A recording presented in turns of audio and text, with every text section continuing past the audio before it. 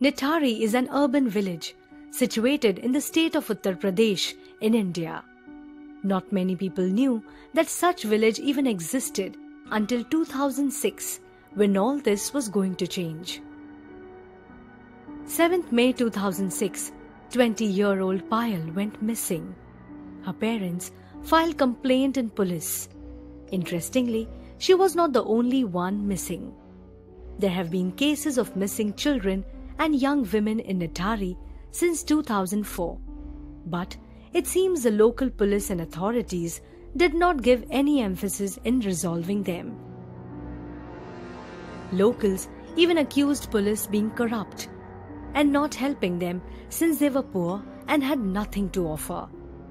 29 December 2006, two local residents claimed that they have seen human remains in the drain next to a house owned by Moninder Singh Pandher. These two people contacted Resident Welfare Association President S.C. Mishra and they started searching the drain. Within few minutes, they found decomposed human hand, which is when they immediately called the police. Police started digging the area where the decomposed hand was found, and what they saw sent shivers down their spine. They recovered skeletons of approximately 17 bodies, most of which were children. The owner of the house, Moninder Singh Pandher, and his servant, Surinder Kohli, were immediately arrested, and the house was sealed. However, the local residents were outraged with the pace of the police investigation. They accused the police of defending Moninder Singh, who was rich, powerful, and had good contacts with the politicians. With the mounting pressure from the media and people, UP government handed over the case to CBI. Two accused were taken to CBI headquarters in Delhi amidst high security. The revelation.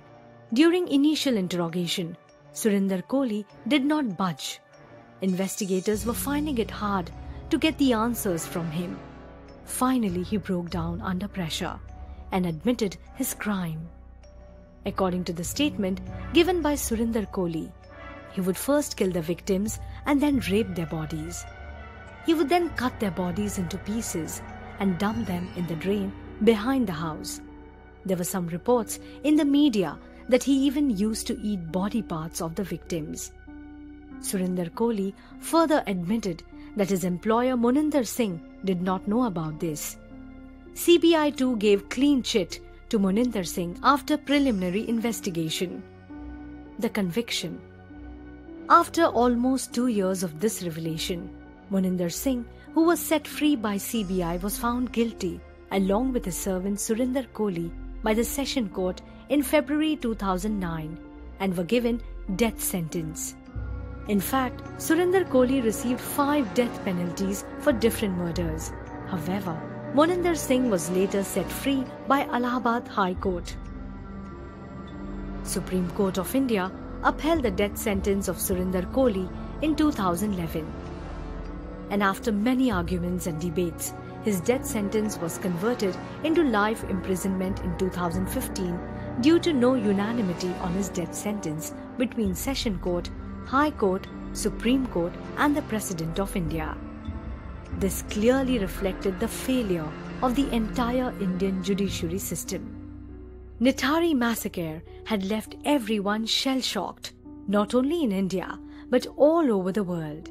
It was one of the most brutal serial killing ever witnessed in the 21st century. If you love what we do, then please like and share this video. Show your support by subscribing to our channel.